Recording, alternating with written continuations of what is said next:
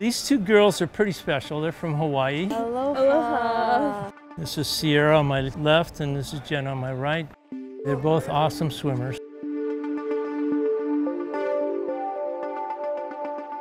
Ciera has this extraordinary flexibility in her shoulder that enables her to swim with what I call a vertical recovery.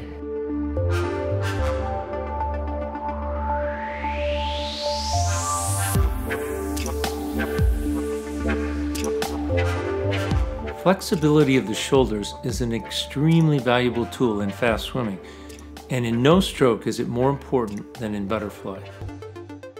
We're going to start with a 25 of late breath fly, okay? And the objective here for Ciera is you're going to try to come up over the top, high arm recovery. Jenna, you do whatever recovery is normal for you. We're going to breathe every cycle.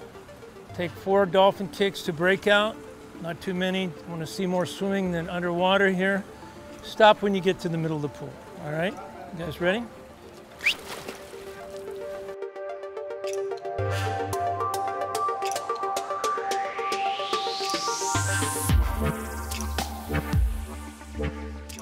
With Ciera's amazing flexibility, she's able to recover her arms over the water with her hands considerably higher than her elbows.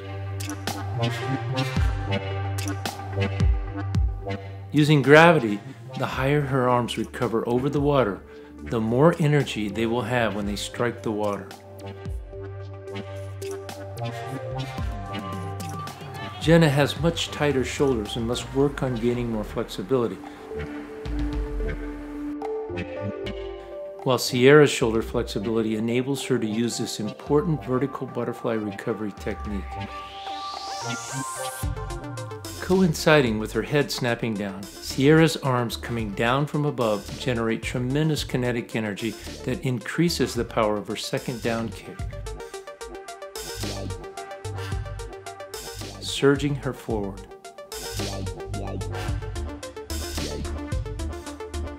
Jenna shows a more conventional arm recovery, swinging the arms around to the side to enter her hands. The sidearm recovery, gravity does not play as important a role in building speed for her arm entry as it does in Ciera's vertical recovery. Because of her more limited shoulder flexibility, Jenna must also elevate her shoulders higher out of the water on the breaststroke to recover her arms over the water, causing more frontal drag. Ciera is able to keep a relatively horizontal body position even with her higher arm recovery, resulting in less frontal drag.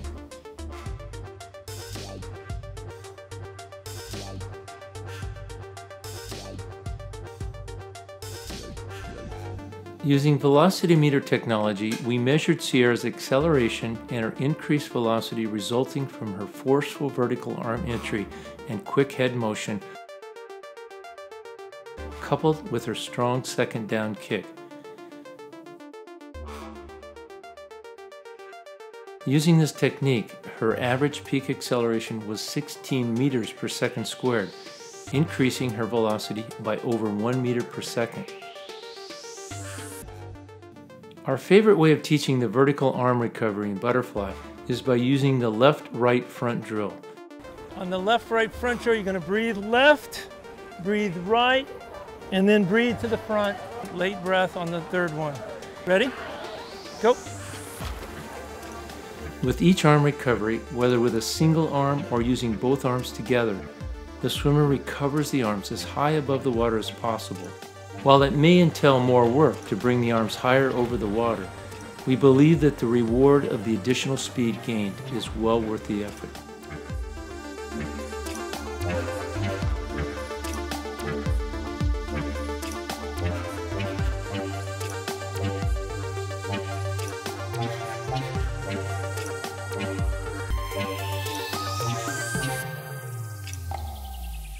Left, right, late breath, good, very nice. Excellent, that was beautiful. The key to using vertical butterfly recovery technique is to develop greater flexibility for extension of the shoulders. In an upcoming webisode, we will show you some of the best stretches we know to increase your shoulder flexibility. We need all the flexibility in those shoulders we can get, especially in butterfly.